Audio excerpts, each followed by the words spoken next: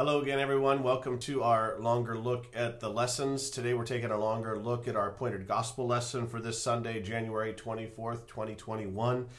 This is the third Sunday after the Epiphany, and the appointed gospel lesson is from Mark chapter 1, verses 14 to 20.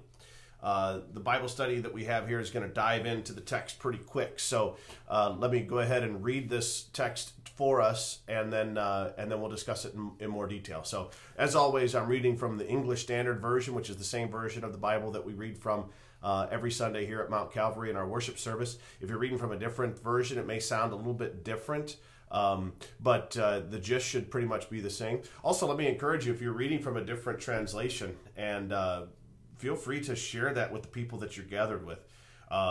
Sometimes a different translation or a different way of interpreting something can open up understanding and help you to understand what God's Word is trying to say to you through a particular passage or text. So if it says something different and that seems like it's important, feel free to share. This is not the authoritative version. It's just the version that we're using right now. So with that being said, let's go ahead and let me read the text for us. This is, again, Mark chapter 1, beginning with verse 14. Now after John was arrested, Jesus came into Galilee, proclaiming the gospel of God and saying, "The time is fulfilled, the kingdom is at hand, repent and believe the gospel." Passing alongside the Sea of Galilee, he saw Simon and Andrew, the brother of Simon, casting a net into the sea, for they were fishermen. And Jesus said to them, "Follow me, and I will make you become fishers of men." And immediately they left their nets and followed him. And going on a little farther, he saw James, the son of Zebedee, and John, his brother, who were in their boat mending their nets. And immediately he called them, and they left their father Zebedee in the boat with the hired servants and followed him. Thus far the text. So we'll take a look at our Bible study now. Mark, in his hurried newspaper style, did not devote much time to the background. In the first 13 verses of his gospel, he quickly told of the ministry of John the Baptist, the baptism of Jesus, and Jesus' testing by the devil in the desert. Then he moved immediately into an account of the ministry of Jesus, an account that emphasizes that Jesus did more than what he said. A favorite word of Mark was oithus, translated immediately, or at once, or without delay. In one sentence, Mark told the end of John's ministry and the beginning of Jesus' ministry, and even gave a summary proclamation. That summary proclamation that he's talking about is in John chapter 1, verse 14 and 15. Verse 15 mostly, when Jesus has something to say. So looking at John 1:15, go ahead and pause the video and take a look at question 174 and discuss it, and then I'll come back and give you some insight. Question 174. What three elements do you find in this summary of Jesus' proclamation? So there are three parts to what I believe is the first quote of Jesus in Mark's gospel, and there's three parts to it. We're going to explore these parts in more depth in the next part of our Bible study, but it's important for us to identify what those three parts are. And you may have gotten tripped up with thinking that there were four and not three. So Jesus said, "The time is fulfilled and the kingdom of God is at hand. Repent and believe the gospel."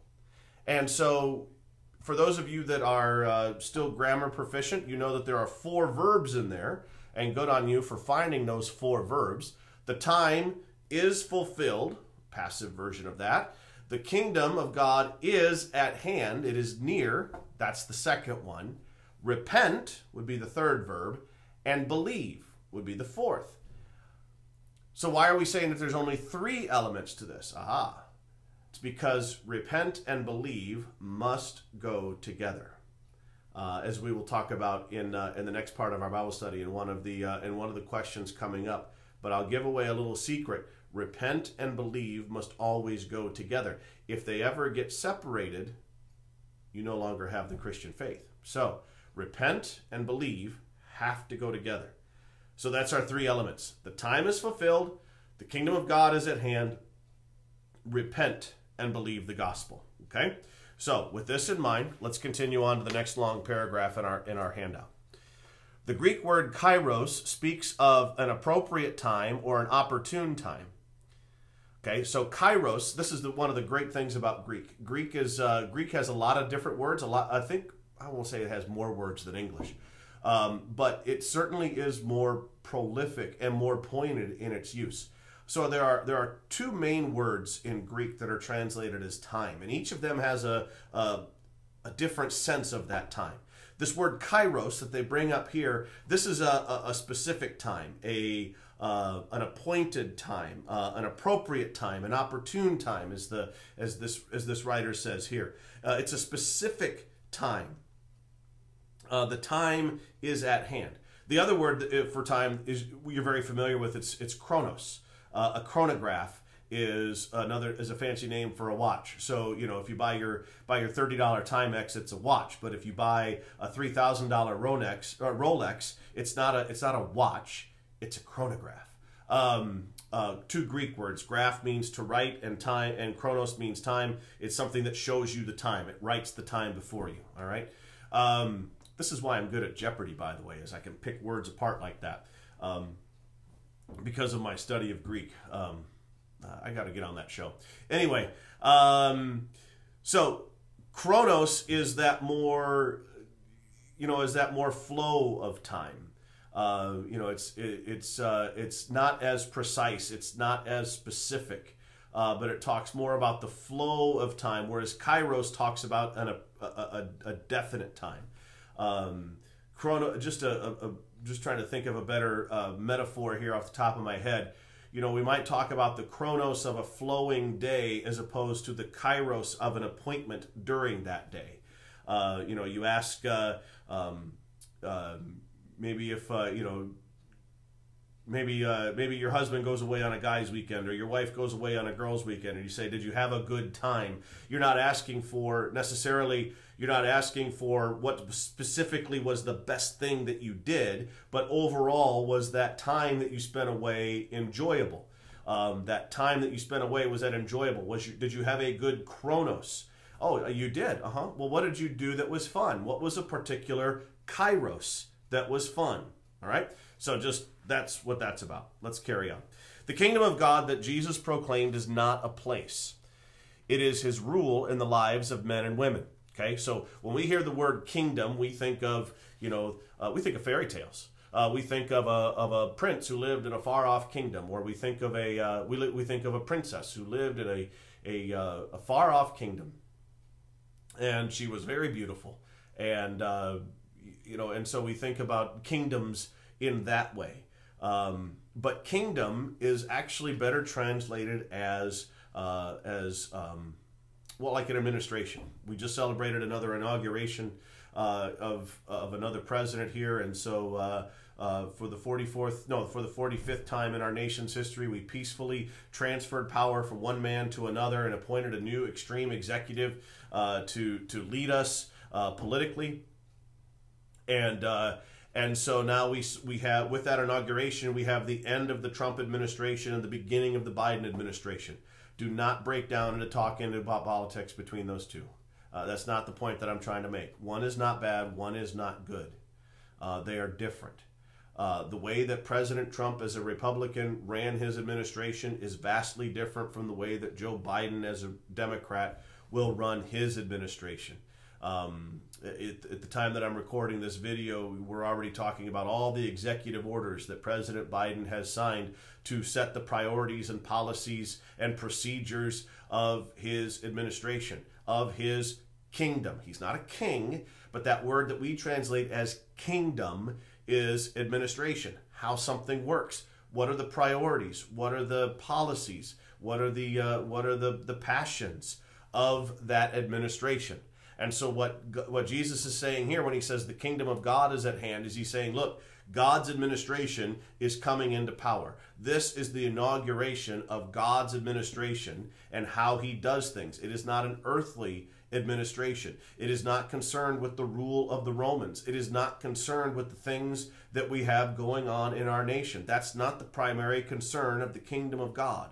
The kingdom of God is concerned with the forgiveness of sins, the resurrection of the body, and the life everlasting, as we confess in the Apostles' Creed and in the Nicene Creed. That's what it's concerned with.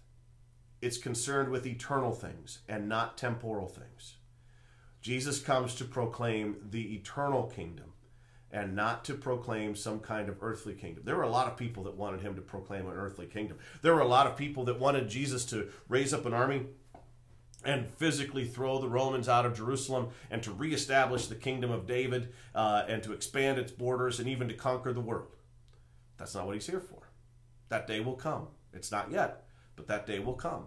But right now, the kingdom of God is at hand. The kingdom that is concerned with the forgiveness of sins, the resurrection of the body, and the life everlasting. That's the kingdom that is starting. All right, carrying on again. When that rule confronts us at the appropriate time in God's plan, it becomes the opportune time for us. Metanoiete, repent, called for a change of heart and mind that influences one's whole direction in life. Pistoiete, believe, involves more than intellectual acceptance of a fact. It calls for a relationship of confidence and trust. Both are imperatives in the present tense, which in Greek calls for continuing action. Keep on repenting and keep on believing in the kairos that God gives us. Okay, so again, the writer of the Bible study brought up this idea from Greek grammar, and this is one of the reasons why we require seminarians to study the original languages, is to get this idea. When Jesus says repent and believe, he means that it is an ongoing thing. He could have used this in a different tense, in what is called the aorist tense. And in the aorist tense, when God says to do something, it's a one and done. So when in the aorist tense, when he says, if he would have said these in aorist, it would have meant repent once, believe once, one and done. That's it. I was thinking about this earlier, and a great way to think about this is with the imperative, close the door. If you have children at home, or if you remember what it was like to have children at home, that was something you probably had to say time and time again. Close the door. Close the door. And every time you said it, it was a one-time thing. It was close the door. And then you would close the door, the latch would catch, the door would stay closed until the kids went in and out, and then the door would pop open, and then you could feel like you were saying, keep on closing the door. That may feel like what you're talking about, but actually, in actuality, when you close the door could stay closed. Unless there was a problem with the door, right? If the latch isn't working, then yeah, you do have to keep on closing the door. If if your door faces to the south and the latch isn't working and there's a wind coming out of the south, you might close the door and the wind will blow it open, and you close the door and the wind will blow it open. And so yeah, you'll have to keep on closing the door, which looks like probably closing the door and putting your hand on it until you can get something to shim it closed, or until you can get the tools to fix it properly, of course. But that's different.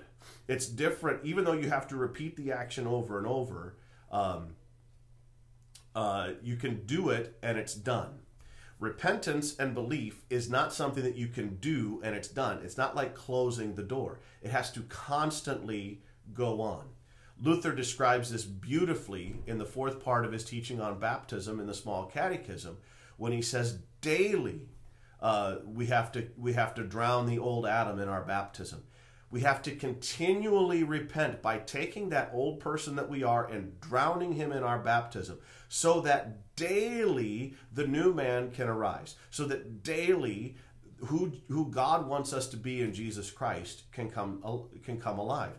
This is a daily process. It has to keep on happening. It's not just something you can do once and then it's done. You can't just repent once and pray a special prayer and then be a believer forever. That's not how it works. You have to keep on repenting and keep on believing, as Jesus says here. Okay, enough Greek for today. Go ahead and pause the video and take a look at the next few questions. Questions 175 through question 178 on the next page. So go ahead and take some time, discuss those questions. We'll come back and I'll share some of my thoughts with you in just a few moments. Welcome back. Let's take a look at our questions together now, shall we? Question 175. What did Jesus, the time is fulfilled, say to people to whom he was preaching? And what does it say to you for your life? So for the people in the past, that the time is fulfilled, that told them this is it. Who did we look at? When we were looking at just last week, when we were talking about Nathanael and how Nathanael was probably one of those faithful remnant of Israel, one of those people that was waiting for the coming of the Messiah. And Jesus came and explained to him that he was the fulfillment, that he was what he was looking for. Okay? This is the appointed time. This is the time of the fulfillment. That thing that you have been waiting for, this is it. It's, like children during Advent and Christmas. If you have an Advent calendar, you open the doors. Sarah and I have an Advent nativity that I love. It's one of our favorite things that we have at Christmas time. And so every day we take a different figure and we put it on, and slowly the manger is getting filled, and finally on the 25th, we take the Christ child out and we put the Christ child in the manger. Or the Christ child's in the manger, but we put him in the nativity. That's the day. This is it. This is the time. And while most of the disciples didn't realize how special Jesus was when he was born, they do now realize that there is something very special about him. And so Jesus confirms that. The time is fulfilled. This is it. This is the appointed time. This is the fulfilled time. God on his divine calendar had an appointment, and today is the day. So what does that mean for us today? Now that we live after these events, after we live after not just Jesus calling the apostles, but also dying, rising again, ascending into heaven, giving them the mission, playing our part in carrying out that mission. What does that mean for us? It means the same thing. Today's the day. Today is a new day, but today is the day. Today is the day to get serious about your relationship with Jesus. Today is the day to take what he says seriously. Today is the day to take his message to heart and to believe it and to act on it and to change your life around it. That time is now. That day is today. We're sitting here in the middle of the season after Epiphany. Ash Wednesday is less than a month away, and for a lot of us, we think, Ash Wednesday, it's the beginning of Lent. What changes should I make for Lent? And we start to think about, I should maybe I should be more faithful in my Bible reading. Yeah, that's what I'll do. I'll wait till Ash Wednesday to be more faithful in my Bible reading.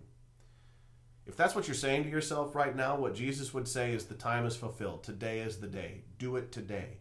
The time to be more faithful in your Bible reading is today. Go home. Pull your scripture off your bookshelf. Take it off the coffee table. Wherever it is that it is laying. Put it on your lap and read it. Do it today. Today is the day to get serious about your relationship with Jesus. Don't wait for Ash Wednesday. Don't wait for Easter. Don't wait for New Year's of 2022. Don't wait until the kids are older. Don't wait until COVID is over. Don't wait. The time is fulfilled. Now is the time. Do it now. All right. Question 176. What did Jesus, the kingdom of God is at hand, say to the people to whom he was preaching, and what does it say to your life? Okay. So back then it had a wonderful meaning because it meant that the king was before them, that the supreme authority in all of creation was there, and his administration was coming to pass. He was doing the things that he wanted to do. He was doing the things that he came to do. So back then it was the good news that the King of the universe now stands before you in human flesh. But now it means that God's gracious rule is warm and personal. It means that the kingdom of God is here. That those things that we talked about just a few short moments ago, that the forgiveness of sins, the resurrection of the body, the life everlasting, those things are here and now. They're not just things that we get when we die. They're things that we have now. we will live forever. But Pastor, we will die. The scriptures talk often about falling asleep. It's not the end. We will live forever. That is our gift now through the death and resurrection of Jesus Christ. The kingdom of God is at hand.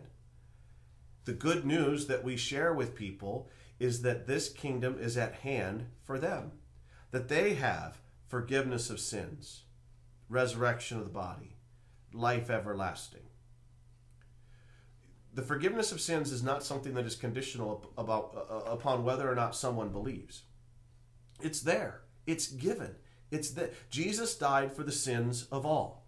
He gave his life for everyone's sins. The sad thing is that there's just some people who choose not to believe it. A bit of an example, a weird one. This may not totally apply, but there were over the last year there have been people who have gotten checks from the government as stimulus checks. And they've gotten this thing in the mail that says, hey, your government wants to give you some money to help you get through this time. And sadly, there were probably some people who didn't believe it. There were probably some people who said, this doesn't look right. This doesn't look right. I'm not gonna cash this. It doesn't look right. I can't believe it. I can't believe that my government would send me money. I'm not gonna cash it.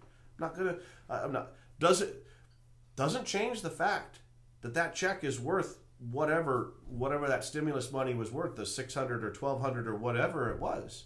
It doesn't mean that it doesn't still have value. It doesn't mean that somewhere in the register of our United States Treasury that there is a check to John Doe that will never get cashed because somebody doesn't believe it. It doesn't change the fact that there are resources set against that check so that if John Doe would go to his bank and sign his name, he would have the benefits of that. And that's very much how salvation works.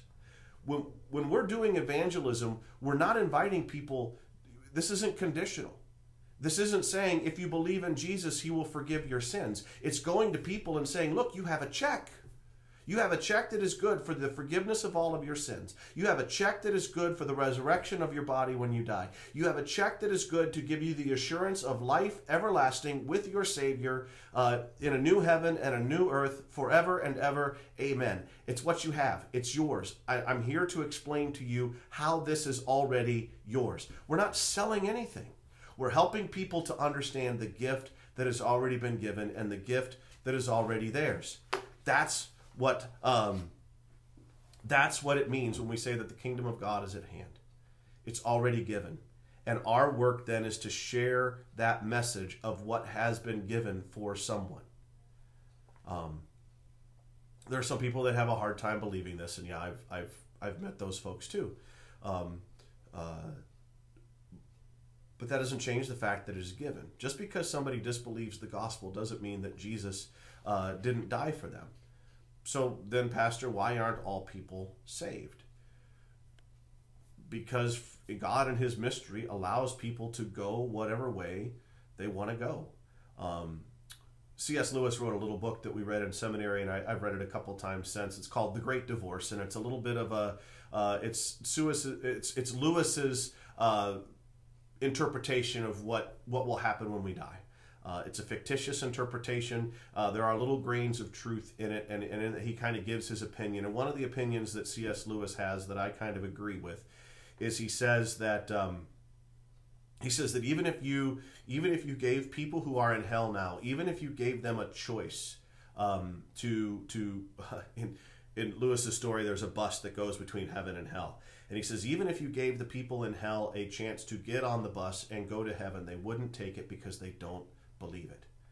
And so Lewis's character says, so that means they can't get on the bus, and his guide says, no, they can get on the bus, but they choose not to because they don't believe it.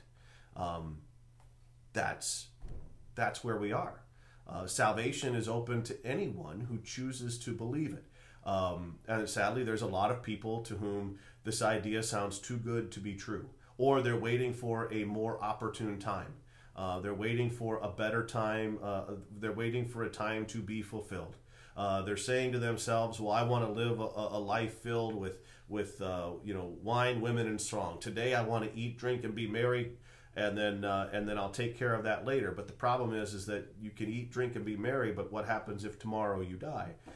We have to understand that the time is limited. The time is now for everyone to understand the gift that has been given through God's gracious kingdom. Okay? So, that's what it means for us today.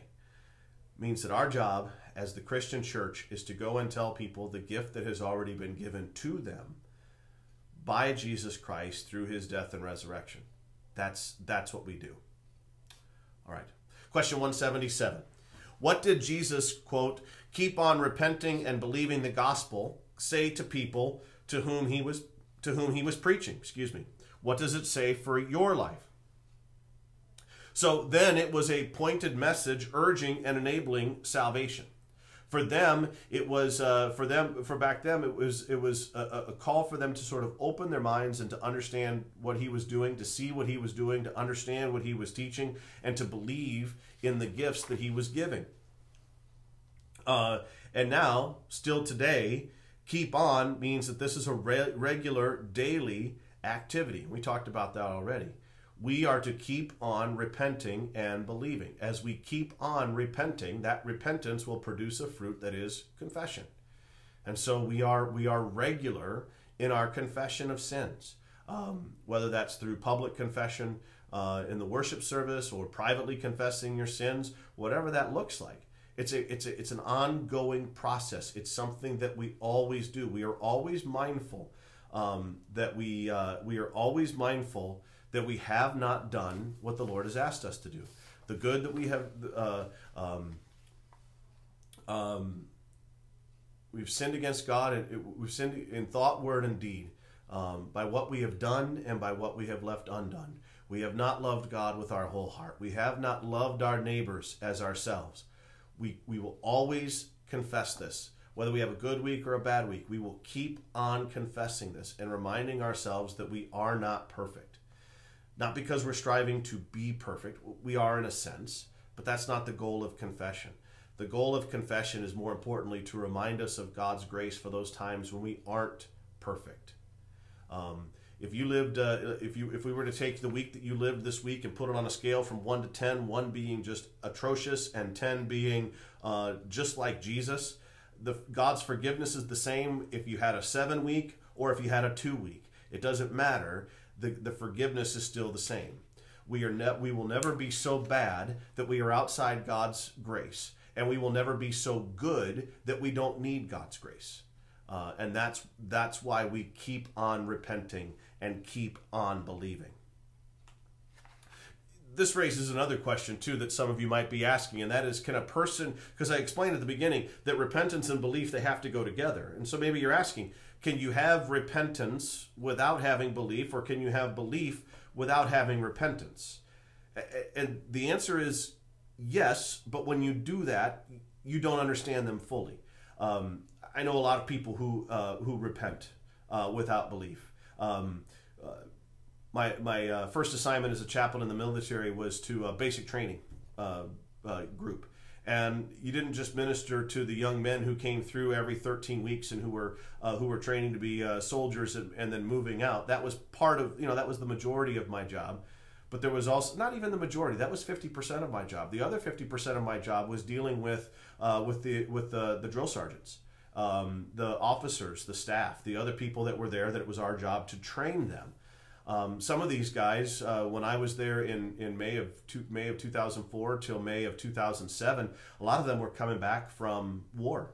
A lot of them had been in combat in Iraq, and they got home, and their next assignment was to take some of the lessons they had learned on the battlefields and teach them in basic training, some of the discipline that soldiers needed to be so successful in that battlefield.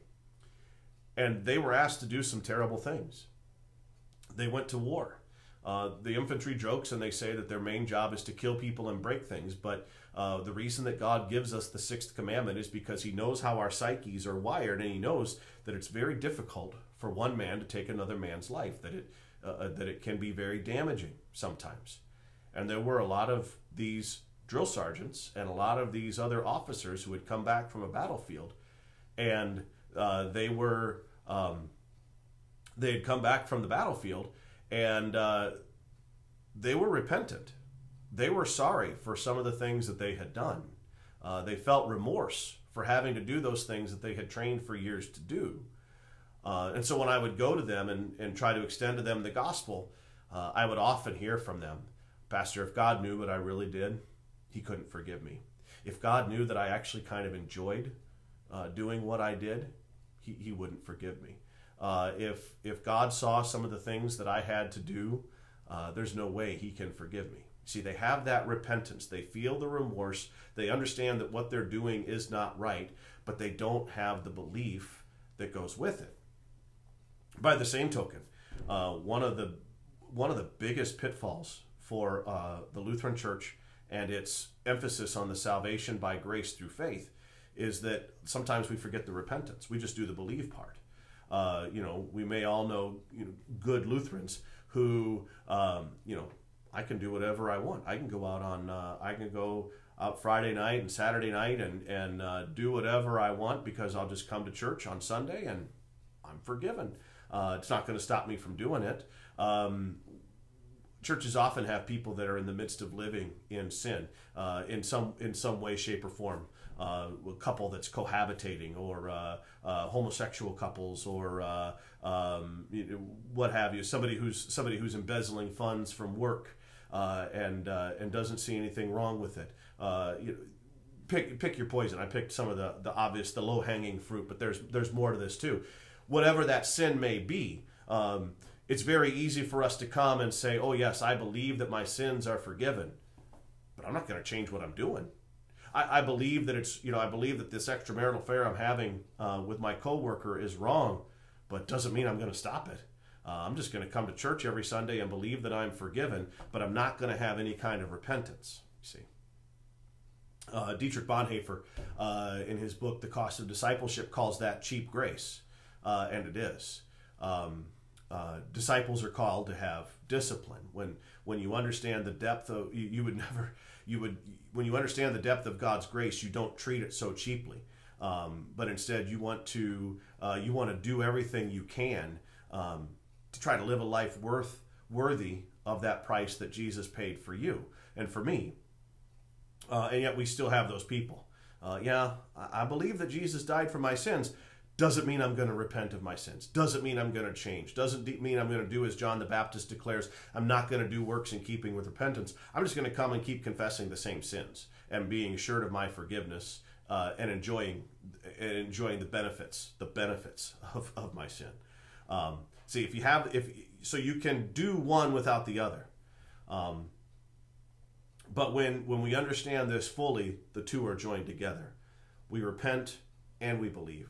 We feel sorrow for our sin, but we also feel the joy of God's forgiveness in Jesus Christ our Lord. We confess what we have done, but we also receive the pastor's absolution in forgiveness for what I have done. And we understand that my sin, even though my sin is terrible, God's grace is larger. And because God's grace is larger, I want to go out next week and I want to live a life worthy of that grace, but I don't. So I come back and I confess and I receive absolution again. The two have to go together. If we separate them, then we're not doing things properly. And we don't have, I hesitate to say we don't have the true Christian faith, but that's kind of my initial response. And maybe that opens a can of worms, but that's just kind of my thought right now. All right. Question 178 on the top of the second page. How are repentance and faith enabled by the good news assurance that we are accepted by God? Okay. How are they enabled by the good news assurance that we are accepted by God? I covered that earlier when we talked about the check. When we know that God's default response to our confessed sin is forgiveness and not punishment, see, now we're able to repent more. When we realize that when we are assured of the good news, when we know that every time we confess our sins on Sunday morning in corporate worship, and we know that the pastor is going to turn around and announce forgiveness for our sins, it makes us more likely to do that. The pastor's never going to turn around and say, Yeah, you're right to confess your sins. You're a bunch of terrible people. You got to go out and do better before I'm going to give. No, no pastor is going to do that. These are things that are enabled. These are things that are enabled by God's grace. Oh, I had a technical glitch.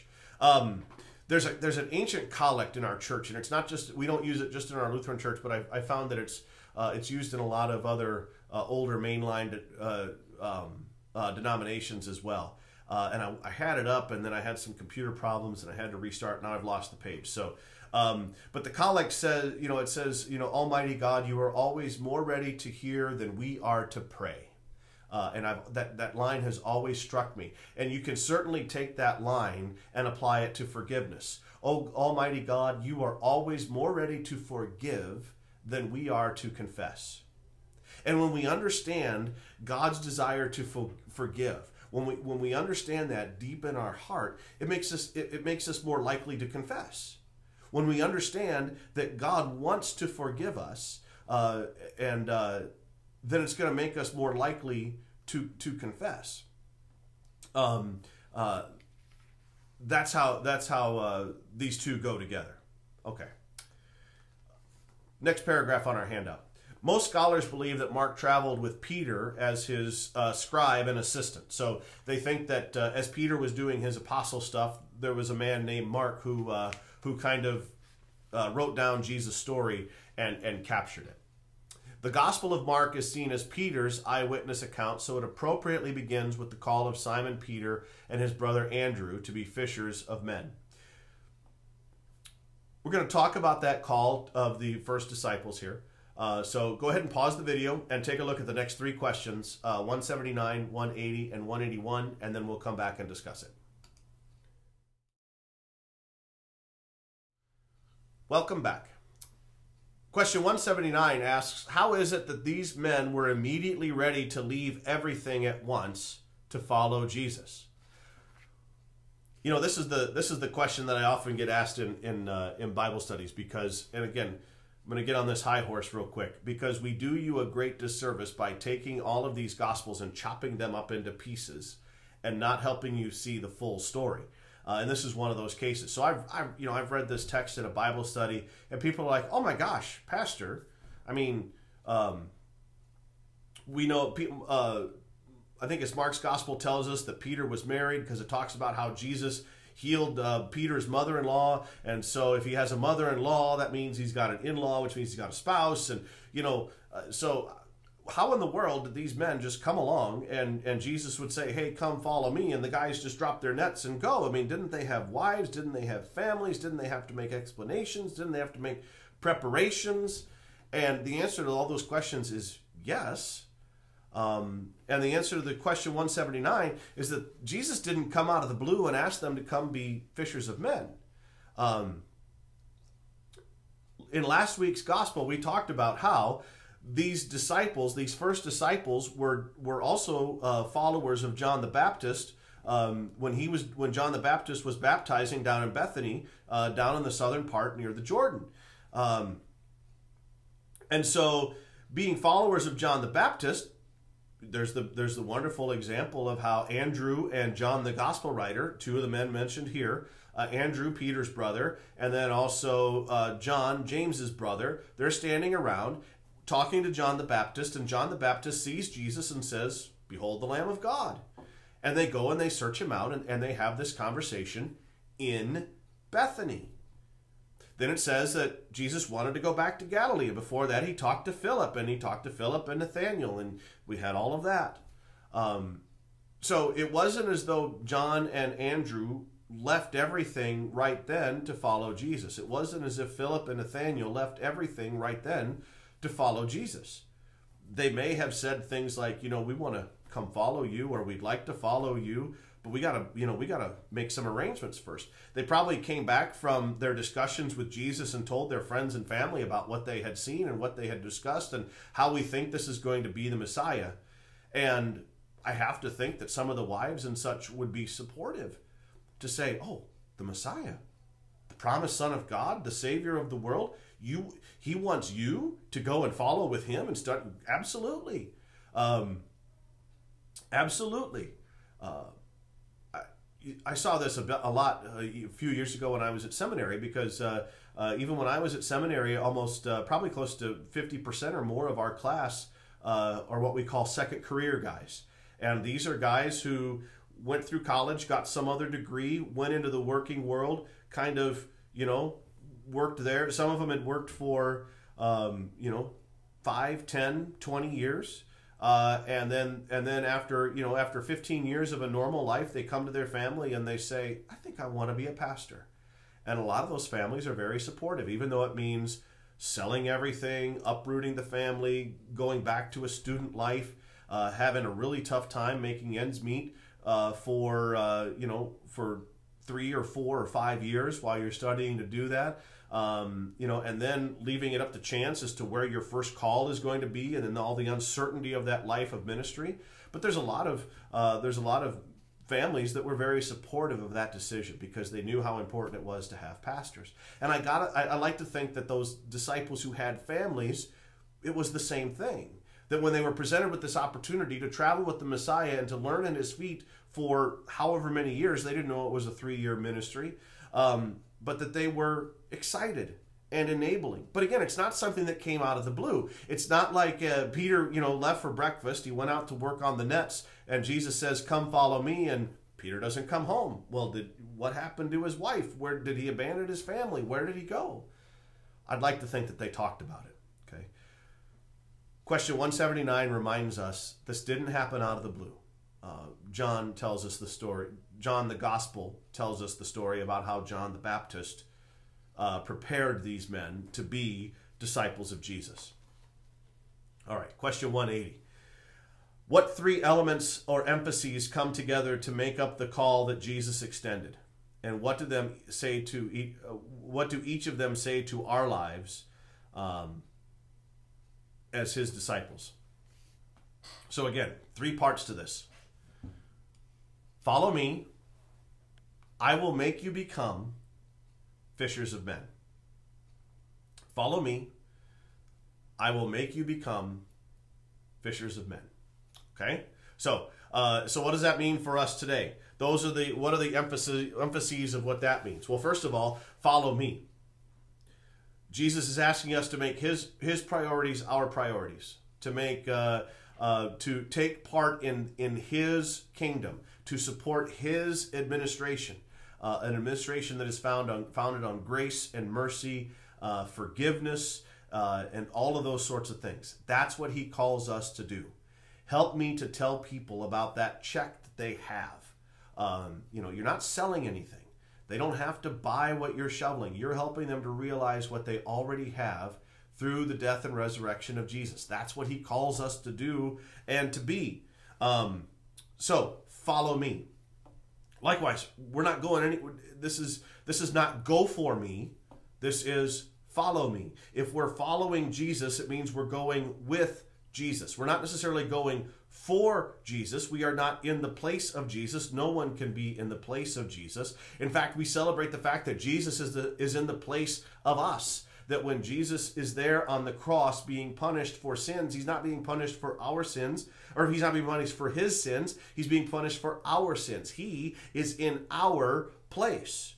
So we don't go in place of him. He has already come and died in place of us. That's the message that we share. Again, and it's an invitation to follow me. Not go for me, not go figure it out. Follow me. The second part, I will make you become. Not, I will show you the 7-step process to become. Not, I will teach you the way that if you apply it to become. I will make you become. I will make you become fishers of men. And I want to look at my Greek here real quick. Forgive me. 17. Yeah, I will make you become. He makes us into this. His Holy Spirit shapes, molds, guides us into this role. It's not something we make ourselves into. It's something that we are made into.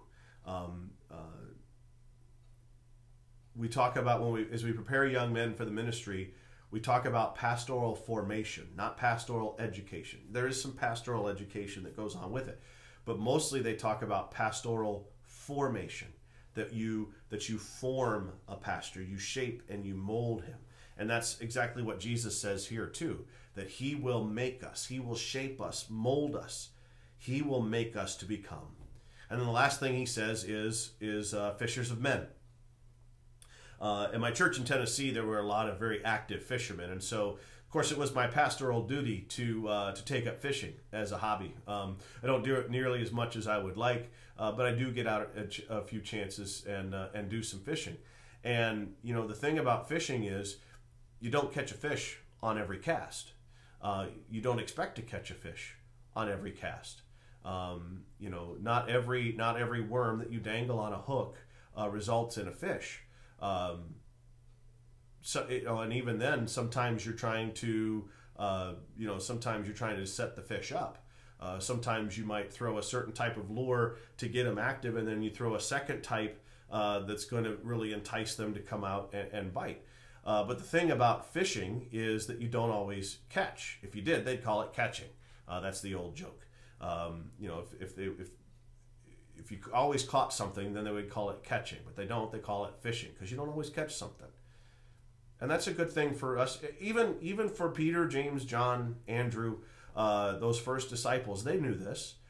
Sometimes you would go out at night and you would fish, and sometimes you would have a miraculous catch of fish, 153, as we read at the end of John's Gospel. And some nights you would come back and maybe you'd only have 15 or 20, and sometimes you might come back and not have a thing. Not catch a single thing. One of the shows that I've watched off and on that I really enjoy is The Deadliest Catch, about all the crab fishermen up in Alaska. You know, and they'll set their crab traps at certain points, and sometimes they come and they're filled with crab, and sometimes they come and they're not, and it's the same bait, and it's the same, it's the same process, it's the same procedure, and sometimes it's successful and sometimes it's not. That's the process of the church. That's just how it works. There is no pat formula to grow a church. Anybody who tells you that there's a pat formula to grow a church is probably selling it to you. And I've paid out some money to a couple of pastors to try to get their pat formula for making sure that my church grows. And what I've found out is that it's like fishing. You throw some lures out there.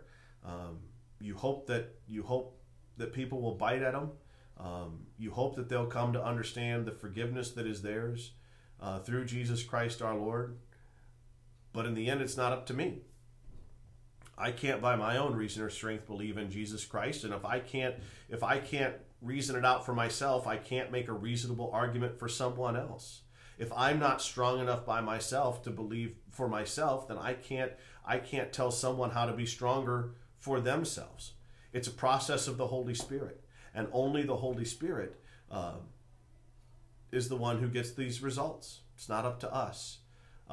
We are just fishers of men. Okay, and that's what it says to our lives too. Is that if we're doing something wrong, if I'm having a bad day fishing, I try switching bait. I try switching areas. I try switching to a lure. I try. You try moving to a new spot. There's a lot of different things that you have to try when you're fishing. And it's the same thing when we're doing this thing called church. There's a lot of trial and error. Nothing is going to work 100% of the time. It just doesn't work that way. We have to wait for the Spirit's guiding and blessing to lead us in catching men. Final question, 181. What does it say about their mission that Jesus called ordinary, uneducated men to be his disciples and apostles? And what does this say to you about the work you may be asked to do in the church? So what does it say about their mission that Jesus called ordinary, uneducated men to be his disciples and apostles? It reminds me very much of the words of 2 Corinthians 4, verse 7. Where Paul says that we have this treasure in jars of clay to show that this all-surpassing power is from God and not from ourselves. And so what does it say that it's ordinary clay jars that carry the treasure of the gospel. It's to show that the power is found in the treasure of the gospel. It shows that the mission of God will be accomplished through his power, not ours. Okay?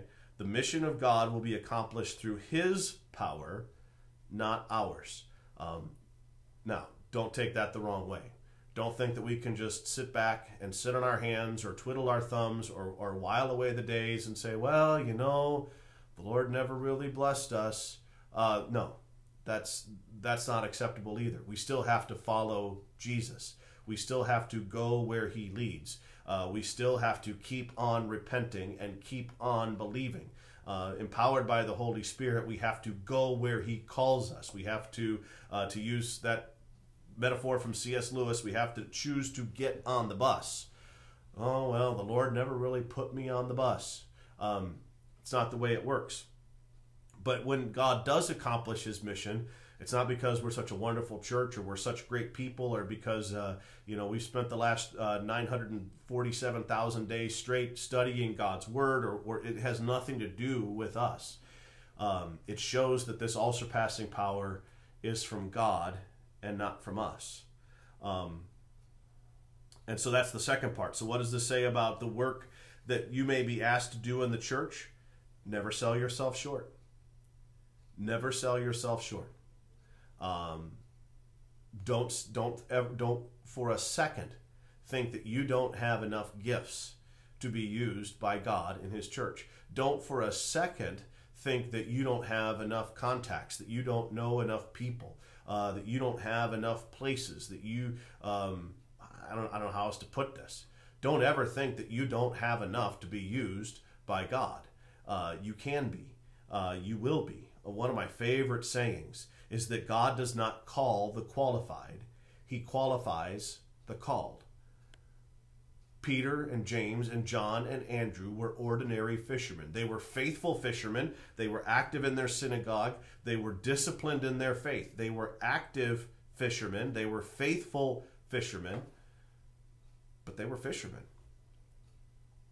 And God used them so powerfully that here you and I sit 2,000 years later and we know about the man who called them to be disciples, because they passed it on to the next generation, and that generation passed it on, and they passed it on, and so on and so forth.